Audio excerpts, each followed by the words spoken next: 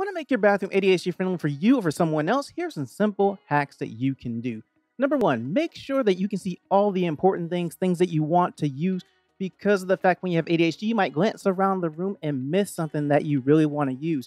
And then you're going to wonder where it is and spend time looking for it. Also, with ADHD, sometimes you have what's called object permanence, where you put something down you just had, and then because you can't see it, you forget that it's there.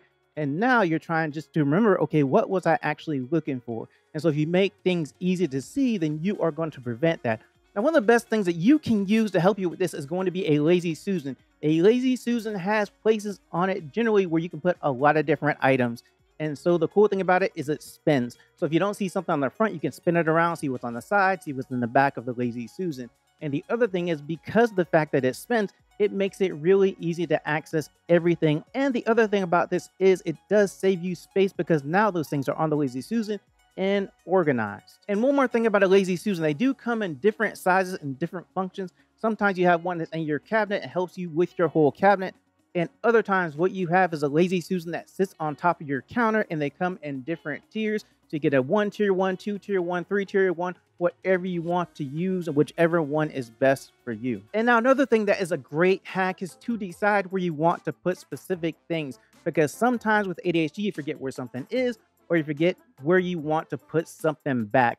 And so if you have this designated spot, it's going to make it much easier to remember for each of these situations. Now, the other thing is, some people put things in different places. Like your friend might put towels and washcloths in a closet, and you might put them under the sink or in a basket or wherever. And so you need to have that specific place so that you know where you need to go, where you have put that stuff. And now this is something that is going to help save time and make things easier for you, is to roll your towels and washcloths.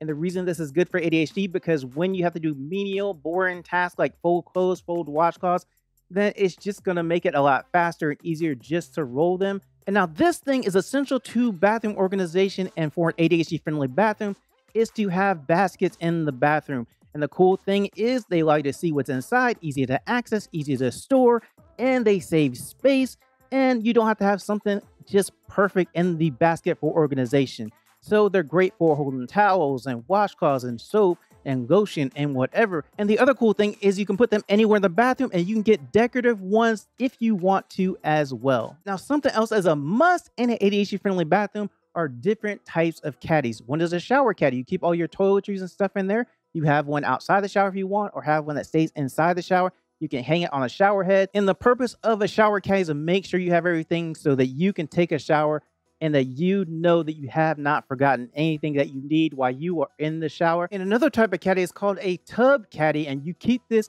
on your tub with everything you need to take a bath, whether it's soap or a bath bomb or whatever, or just maybe you like to read in the tub and you need to have your essential magazine there. And the cool thing is, because a tub caddy sits on top of the tub, you have access to everything on it once you are in the tub. So let's say you want to have dinner in the tub, then you can take it, put it on the tub caddy while you're in the tub, and have yourself dinner in the tub. And another thing that is essential and a must-have in an ADHD friendly bathroom are different types of shelves. And there's two types that I think are really good. One is having floating shelves. And what a floating shelf is just a shelf that doesn't have any support under it, and it kind of floats on the wall, as you can see here. And the great thing is, because you have the floating shelf in the bathroom, you're able to take stuff off the counter or just wherever and put it on the floating shelf, still have access to it. The other type of shelf that is good also is going to be a ladder shelf. And the reason it's called a ladder shelf, because you have different steps going up. At the top, it has a ladder top on it. And the great thing about both of these is they give you space to use that you couldn't normally use before. Floating shelves on the wall and a ladder shelf just in any space that you can find to put the ladder shelf. And the other thing about it is this is going to help you remember where things are, and they're going to be easy to access. And another thing that's essential in an ADHD friendly bathroom are hooks. Whether you have installed hooks on your door or wall, whatever, or if you get the command hooks, the ones with the adhesive back that you're able to put on just anywhere, these are both very good options for hooks. And also something else is, if you don't have enough space on the hook, then you can also do some hang-in storage, where you hang something on the hook that has more space in it. So then you can store more items on the hook than just the couple of things that you would normally store on one hook. And another must in the ADHD friendly bathroom is to divide the drawer into different sections.